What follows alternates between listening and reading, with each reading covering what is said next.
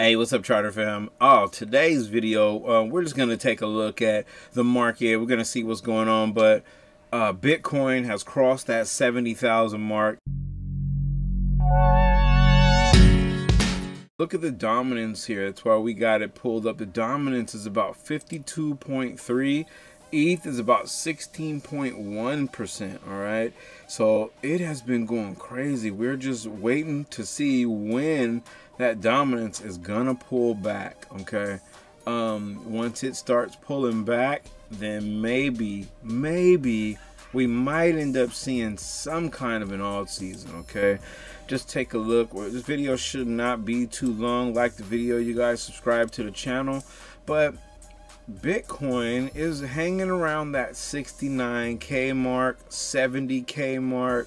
You know, it's kind of flirting up and down with that. All these charts that we're going to look at are going to be on the actual weekly. So there's a good chance that, I mean, you really can't, I really don't see any bear signals going on Bitcoin on the chart right now.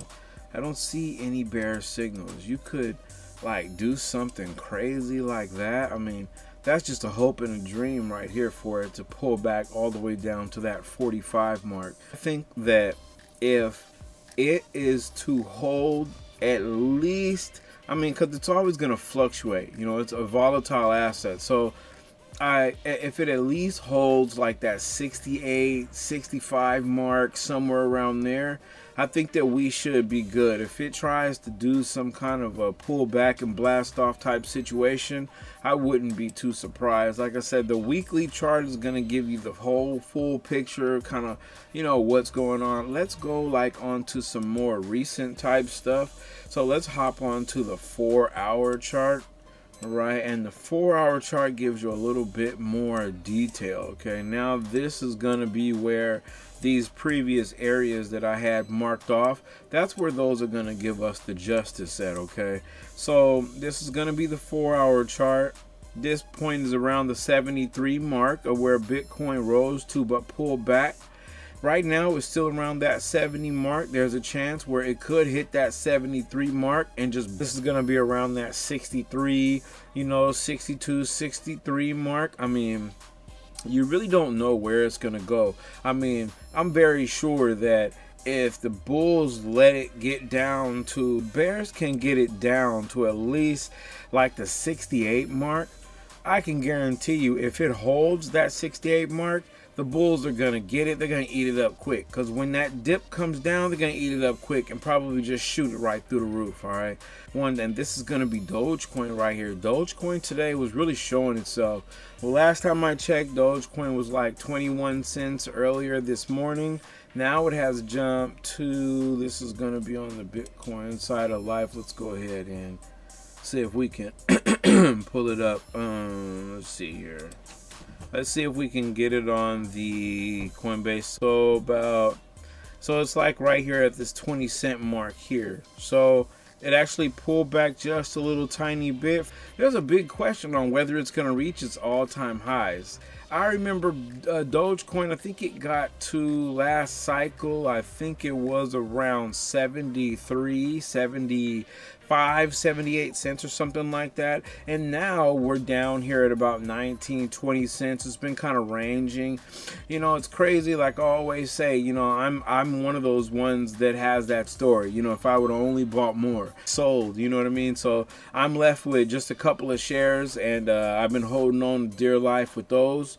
You know, but you know, we're just gonna kind of wait and see. But Dogecoin has started picking up. It broke out of this big ranging area. Ever since pretty much the 6 cents mark, it pretty much just broke up to that 10-cent mark, kind of pulled back down to the 8-cent mark, and then broke off from there. So we're pretty much heading to the top. I'm guessing my next price movement is probably, I'm guessing it's going to hit that 30-cent mark, maybe the high 28s, something like that within the next few days. But we're just going to have to wait and see how that's going to operate. Okay, this is Filecoin. Now I've been keeping a really good close eye on Filecoin. I do have a bag in all these tokens that we just spoke about, these 3 tokens that we just spoke about. And it's been looking good. This is going to be the weekly chart. This is Filecoin here. Filecoin's all-time high is somewhere around almost 425 bucks, and right now we're sitting at about $9.19. If you ask me, this is a really good accumulation, really good area, really good buy right now for us to get in it. If you're planning on getting a bag of this, not financial advice, but $9 in this 19 cents range, 18 cents range, I believe that this is a very good buy-in rate. I think Filecoin is finally starting to wake up just a little bit, and once it starts, if it does end up deciding to kind of range just a little tiny bit, I guarantee you Filecoin is going to shoot up. Now, whether it's going to reach its all-time highs again, not too sure if it's going to do that. I'm very sure that there's more coins in circulation than there was back then, but you know, we're just going to have to kind of wait and see. The $28 mark looks like a really good area where there could be some type of you know, resistance or whatever, maybe some kind of a support area. We're just going to draw that right there just for shits and giggles here. So I mean, we're just gonna have to keep your eyes on it. That's all that you can really do, is keep your eyes on the charts, keep your eyes on the news, and you'll kind of see what's going on. But Filecoin has started to come alive within the last couple of months, and we're gonna see what's gonna happen. But you guys keep your eyes on these charts. We're always out here looking for new tokens, and we're watching this Bitcoin dominance really close. We got the ETH ETF coming. Whether it's going to come through or not, I'm not too sure. Some people are very bearish on that aspect. They think that ETH is not going to get that ETF, kind of think they're going to push it back.